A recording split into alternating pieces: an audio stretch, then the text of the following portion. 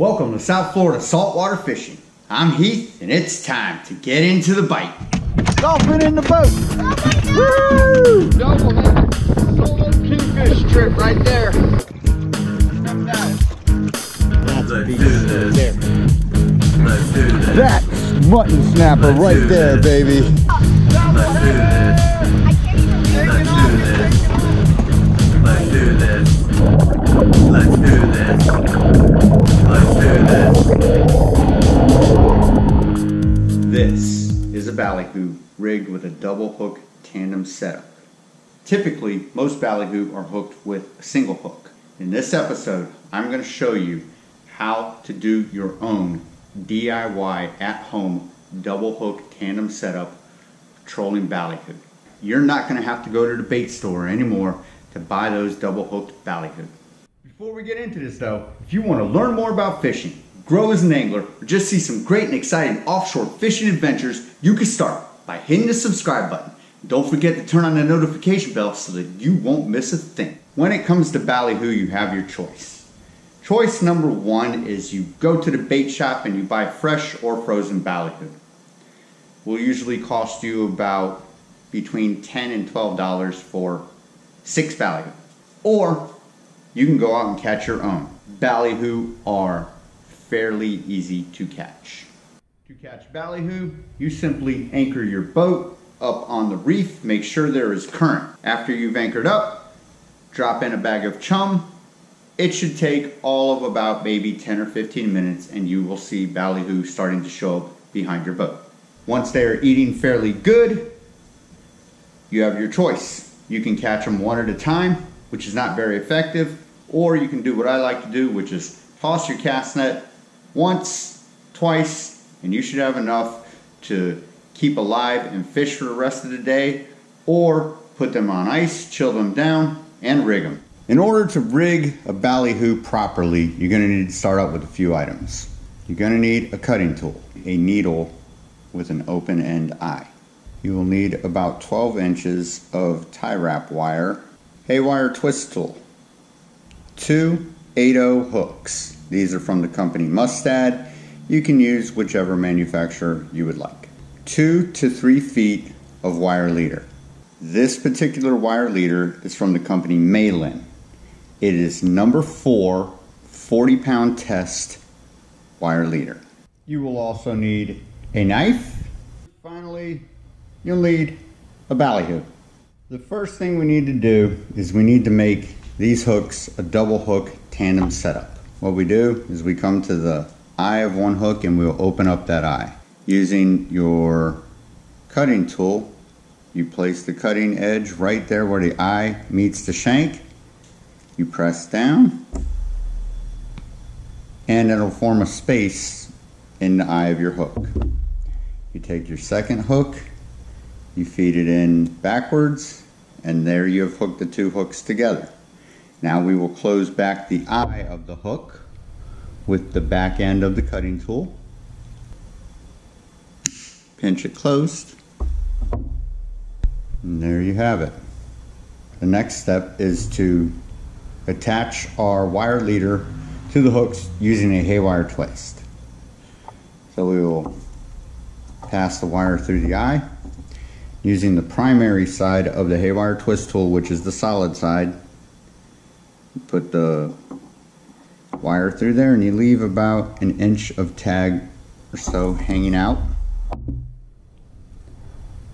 Then we'll form a loop where it hooks to the hooks, where it loops through the hooks.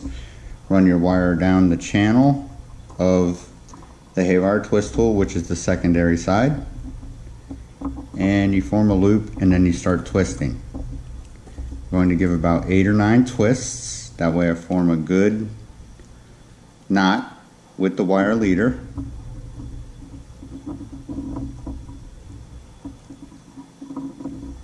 Then I will back out the haywire twist tool. Now I will take my tag end. I'll form a 90-degree angle where my twists end. Now I'm going to do barrel wraps. We'll give it about 8 or 9 barrel wraps. Make sure that they're nice and tightly packed together. Now we've got our barrel wraps. It's time to snap off the tag end by simply bending it back and forth. And there we have a solid haywire twist on light wire. The next thing we're going to do is we will go to the opposite end of the wire leader, and we are going to take a small piece of it, an end of it, and make a kink. Now that we've got our hooks set up and tied on, it's time to prep the ballyhoo. The first thing you need to do when prepping a ballyhoo is we need to get rid of his beak. We don't want the whole beak. So with my cutting tool, come under here, I look where his chin is about ending, and I snip that off. You don't want to get rid of the entire beak. You want to leave some there because that's where we're going to wrap around and force his mouth to stay shut. That way it doesn't open and gather water and make the bait spin. The next thing we need to do is we need to empty his digestive tract. So if you start pushing right behind the pectoral fin, you will feel a pop. And you will see all of it starting to come out the back end of your fish. We need to get everything out.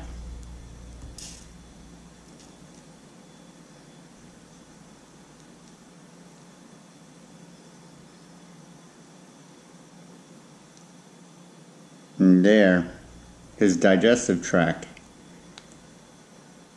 has been emptied.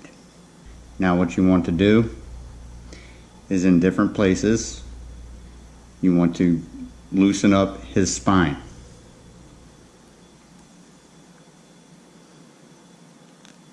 You'll feel his spine give as you wiggle him around so that he can swim freely in the water, again, without spinning. Now we have the digestive tract cleared out and we have our fish that is loosened up. We're ready to insert our hooks. Now this is where it can get tricky. This is the part that nobody ever understands really how it's done by professionals. This is the easiest way that I've known to do this. What you need to do is right where the anus is where your first hook is going to come out. So you line this up on your fish. We are going to need to take our knife and make an incision where this second hook will come out. And we will go backwards a little bit, that way we can feed the first hook into it. If our hook ends there, we will make a little incision here.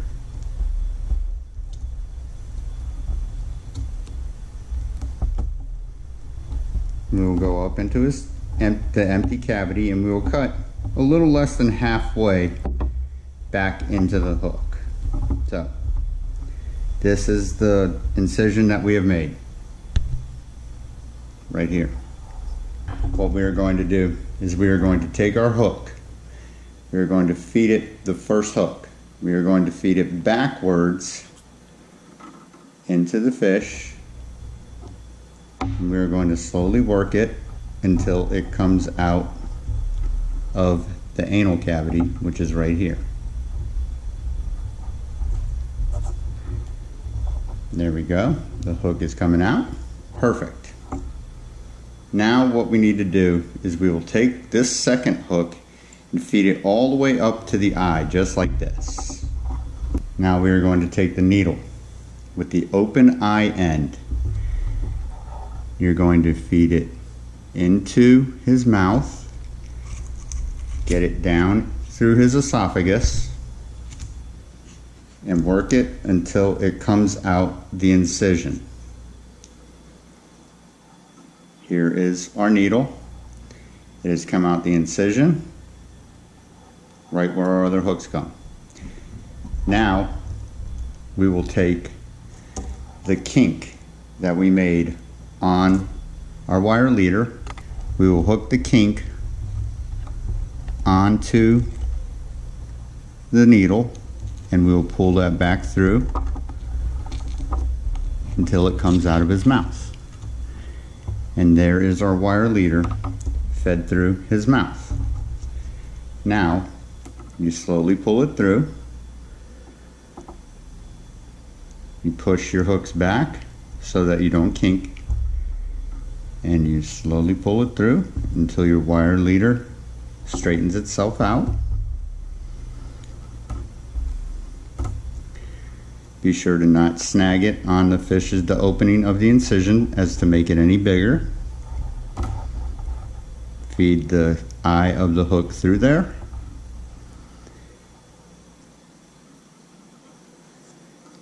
And then you slowly feed your second hook back up into your fish.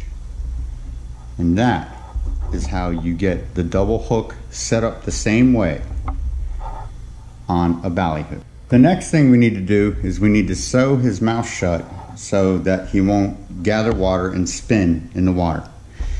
So you take the sharp end of your needle and you're going to put it through his nose. You find where his nostril is and you just work it through the nose and you're going to clear it out. Once you have the nostril cavity cleared out, you take your tie wrap. You insert it into his nostril.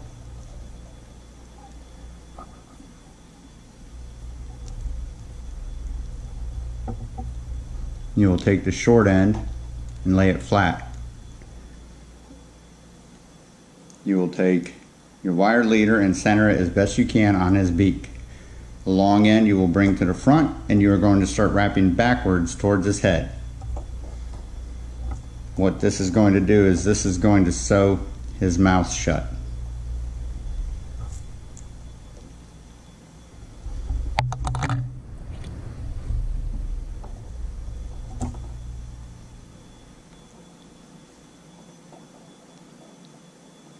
You want to get your wraps as tight as you can.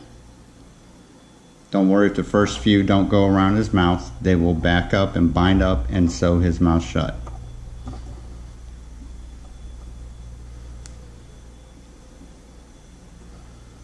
And there you have it.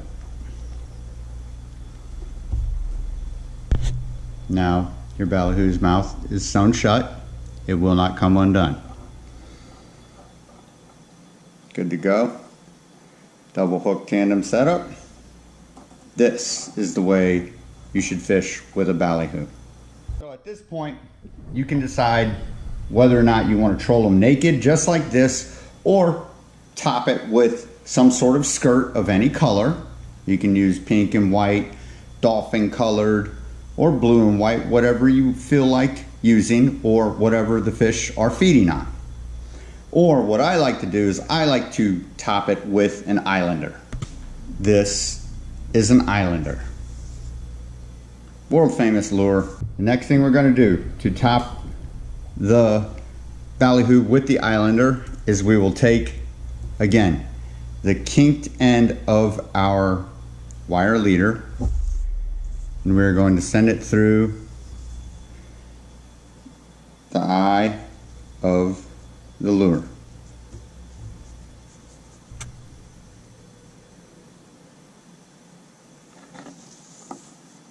Once you feel it come through the nose of your lure, you simply take it and you pull it out. Then you will take your islander, and it's got a wide, your islander has a wide hole which will fit right over where you have sewn his mouth shut. You drape it back, you're ready to fire it up. You can actually lock your islander in place and center the eye where it's supposed to be so that your fish trolls straight up and down. And then you're good to go. That is a deadly combination right there. I would troll for wahoo, for dolphin, kingfish, tuna, anything. This particular setup, because of the wire leader, is pretty much made to target toothy critters such as wahoo and kingfish. If you're going more for dolphin, I would go on ahead and rig my BALLYHOO with monofilament using the same application and the same lure setup. But that's how this is done. Now, in order to fasten it to your line, you will have to cut off the little kink at the end, and you will have to tie another haywire twist and attach it to the snap swivel, which is on the main line of your reel. Then you're good to go. That is how this is done. So that is how you rig a BALLYHOO with double hook tandem setup. Once you've done it a couple of times, it'll be second nature. You won't even think about what you're doing anymore, and you'll go to town and every BALLYHOO that you rig will have this setup. In the rigging, I used two 8/0 hooks. You have to gauge the hook size by the BALLYHOO size that you catch. If you catch smaller BALLYHOO, you won't be able to use 8/0 hooks. You might have to drop it down to 6/0s or 5/0s. Regardless of the size of the BALLYHOO, I would always go with the double hook tandem setup for them.